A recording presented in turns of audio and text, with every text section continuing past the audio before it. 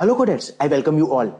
In this video, we are going to discuss how to create a web application for CRUD, create, read, update and delete operations on MySQL using Streamlit. As you can see here, we are going to create web application like this that can perform different operations like create, read, update and delete on MySQL database using Streamlit that you can see over here. So let's get started. So for that, we are going to use PyCharm and MySQL workbench that you can see over here. So let's get started.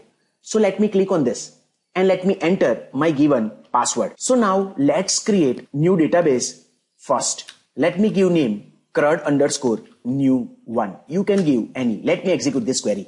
As you can see here, our database is successfully created. Let me press this refresh button as you can see over here. Let me comment this out and let me use this newly created database. Let me execute this query. As you can see here, currently we are using this database. Also, you can click on particular database to use, or you can use this use command. So now let's create new table in this particular database with name users. Let me create first column ID of type integer. Let me set this as a primary key and also auto increment our next column name, which is varchar 50, and third column email, again varchar 50. Let me execute this query. As you can see here, now our table is successfully created with this name users. Let me press this refresh button as you can see over here. Let me click on this icon. As you can see here, now our table is successfully created that you can see over here, having 3 columns ID, name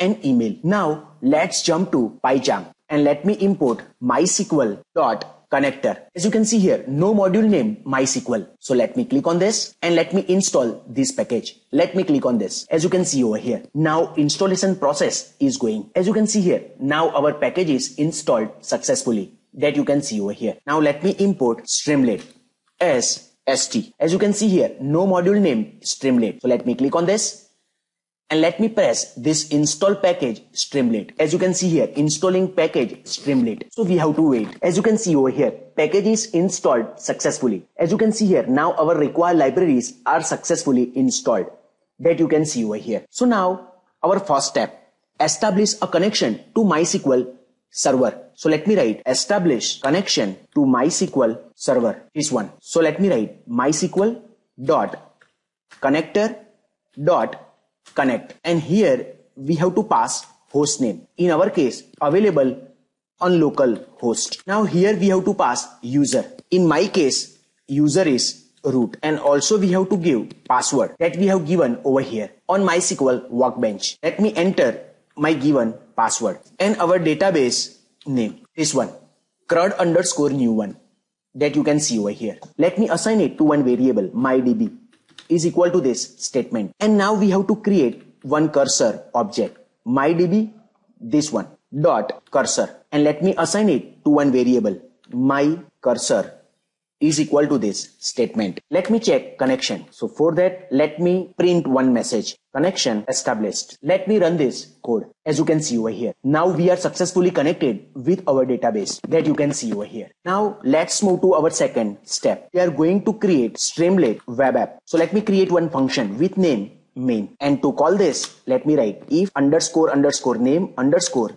is equal to _ main, then call this function main. So now let's first display title for our web app using st.title CRUD operations with MySQL. You can give any. Let me save this and let's run our web app. To run this, we have to write Streamlit run our app name CRUD.py, this one. Let me execute this command. As you can see over here, our title CRUD operations with MySQL, title that we have given. So now let's first display options for CRUD operations, and let me write st.sidebar dot select box. So user can select CRUD operations. So let me write select and operation. Which operations? Create, read, update and delete. Let me save and let me run Streamlit run CRUD.py. As you can see over here, from here user can select different operations, create, read, update and delete that you can see over here. So now let's create template to perform selected CRUD operations like create, read, update and delete. So here we are going to perform selected operations like create, read, update and delete. And first, let me assign this to one variable option. So if option equal to create, so here we will write code to create a record. So now let me give subheader create a record. Let me save this and let me press rerun. And let me click on this. As you can see over here, create a record. So let's give for other operations read, update and delete as well. Elif option equal to read, then let's give subheader read records. Elif option equal to update, then subheader is update a record. Elif option equal to delete, then let's give subheader as delete a record. Let me save this and let's rerun this web app. Let me click on this. As you can see over here, subheader create a record. As you can see here, read records. As you can see, update a record and delete a record. So now let's write logic for this. For create, read, update and delete. So we can perform these CRUD operations with MySQL. So let's first write code for create a record. So let's take user input. So st.text input. Here user can enter name. Let me assign it to one variable name. And here user can input email. Let me save this and let me rerun this code. Let me click on this. As you can see here, to create a record, user will enter name and email address. So let me create one button with name create. So this record will be created when user press this button with name create. So for that we have to write insert query.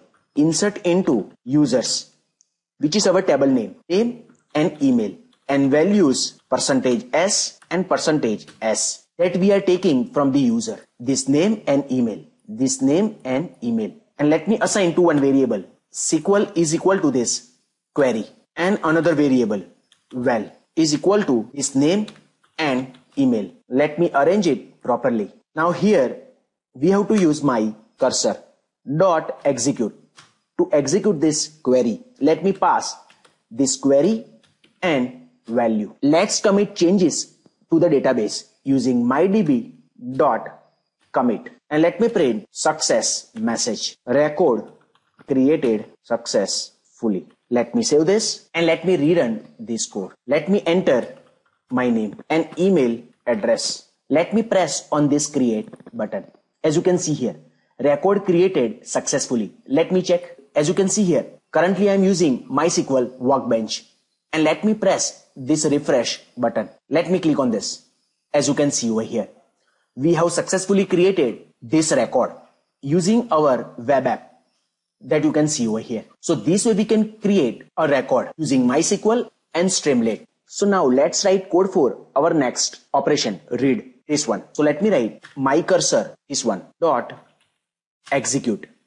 To execute our query, let me write select all from our table users and let me write my cursor dot fetch all to fetch all the records and let me assign it to one variable. Result is equal to this statement. To display this, we have to use for loop. So for row in result and we have to write st dot write to print using Streamlit and this row, this one. Let me save this and let me rerun our web app. As you can see over here, we can able to read our records that you can see over here. Let's enter new record with name anil@gmail.com and let me press this create button. As you can see here, record created successfully. Now let me press this read. As you can see over here, we can able to read all the records. So we have successfully completed our second operation, read, that you can see over here. So now our next operation, update. So let's first take ID from the user. So we are going to update a record as per given ID. So enter ID and let me assign it to one variable ID and let's take new name from the user. Enter new name and let me assign it to one variable name. Let's take new email ID from the user. Enter new email and let me assign it to one variable email. So if user press this button with name update, then we have to update a record So let's write MySQL query, update users, our table name, and we have to set name equal to %s, email equal to %s, where ID is equal to %s, and we have to update value for name and email as per given ID. And let's execute this query having this query and with this value. Also, let's commit the changes and let's print success message, record updated successfully. Let me save this. Let me close this connection and let's run our app once again. As you can see over here, our records. Let me click on this update button. As you can see here, by default ID is 0.00. We will change it shortly. Let me enter 2. We are going to update second record and new name Rahul. And let me give new email address rahul@gmail.com. Let me press this update button. As you can see here, record updated successfully. Now let's read our records. As you can see over here, we have successfully updated our record, this one that you can see over here. So this way we can perform create operation, read operation and update operation. Let's set it to 1 because our record starts with 1, ID 1. So let's give minimum value equal to 1. Let me save and let's rerun our web app. Let me check. As you can see over here. So this way we can perform create, read and update.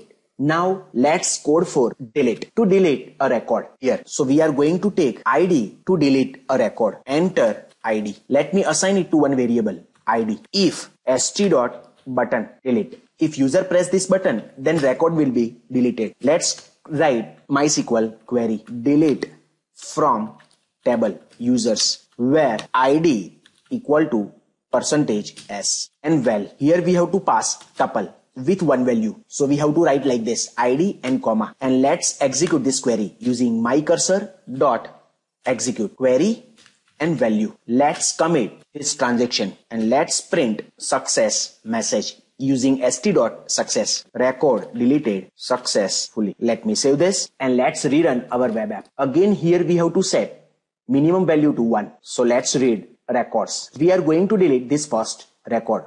So let me click on this delete and record 1. Let me press this delete button. As you can see here, record deleted successfully. Let me check. Let's read our records.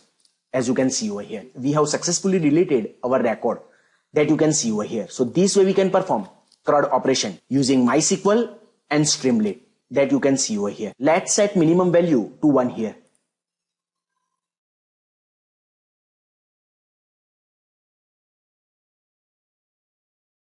Let me rerun our web app as you can see over here. So this way we can perform CRUD operations, create, read, update and delete that you can see over here using MySQL and Streamlit that you can see over here. Hope you like this video. Please don't forget to subscribe this channel.